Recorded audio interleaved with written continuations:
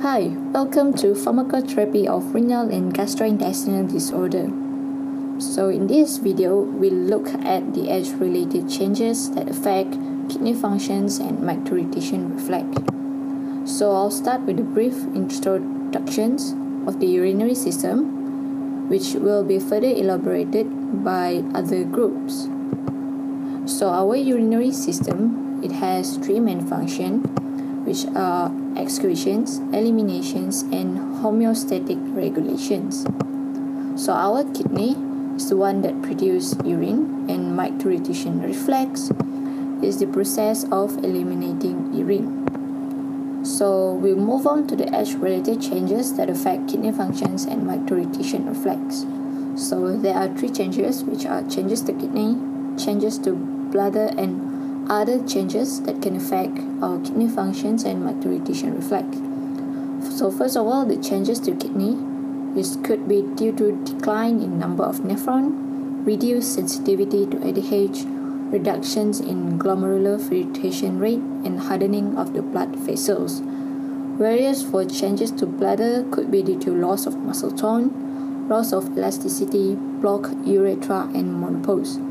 Other changes could be due to nerve and brain disease, hypertension, diabetes, renal or bladder cancer, and kidney stones. So these changes will be further elaborated throughout these videos. Age-related changes affect kidney function. A decline in kidney function is due to a decrease in the number of functional nephrons, about 30 to 40% decrease between age of 25 and 85. Next is a reduced GFR. This results from fewer glomeruli, cumulative damage to the filtration apparatus in the remaining glomeruli, and also diminished renal blood flow. Also, a reduced sensitivity to ADH.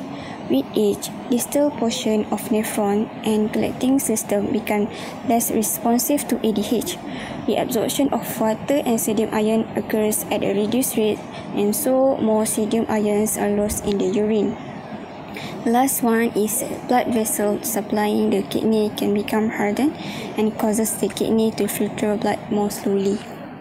Urinary bladder.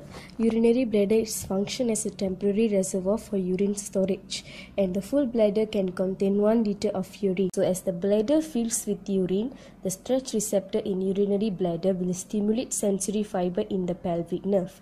Then the stimulus travel from afferent fibers in pelvic nerve to sacral spinal cord.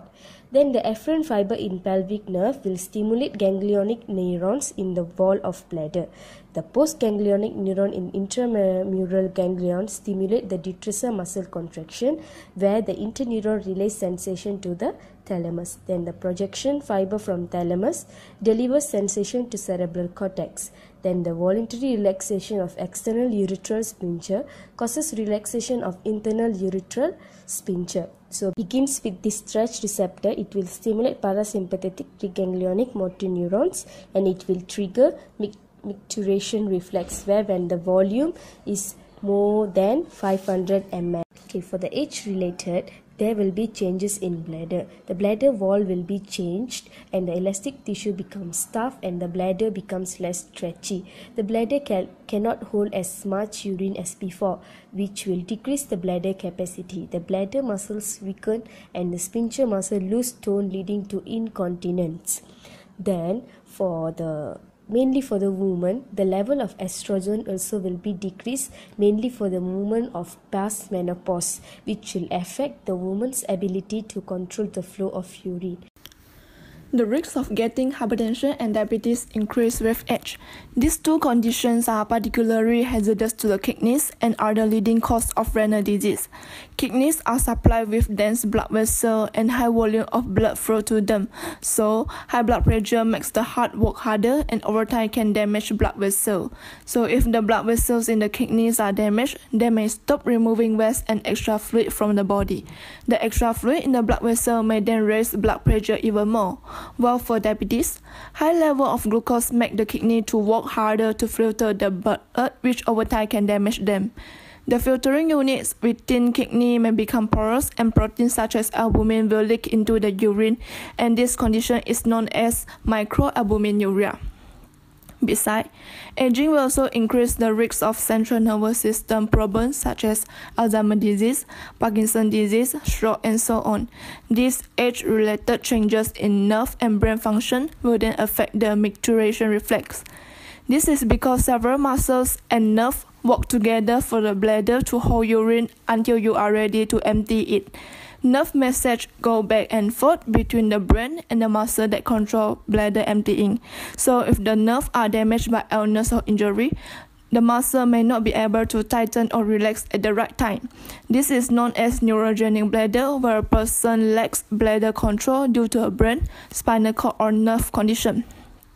Also, the risk for bladder cancer, renal cancer, nephropathy, kidney stones, and bladder stones also increase with age, which in turn can affect the kidney function and micturition reflex. As for conclusions, although it is not possible to prevent age-related changes or conditions that affecting the urinary system, there are some ways that can help to maintain our urinary health. So as you can see in this picture, there are 10 ways, and I'll be highlighting just a few points of it. So the first one, you have to lower your blood pressure if you have high blood pressure, because hypertension can damage your blood vessels, and it is one of the causes of kidney disease and kidney failure.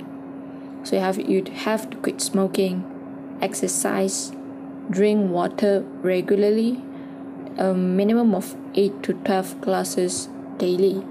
So you have to watch your medications. You have to avoid taking too many drugs, especially painkiller and NSAIDs, if you have a decrease in kidney function. This is because the nephrotoxicity of NSAID is due to the interference with the autoregulations of the renal blood flow. So the heavy or long-term use of these medications can cause renal failure.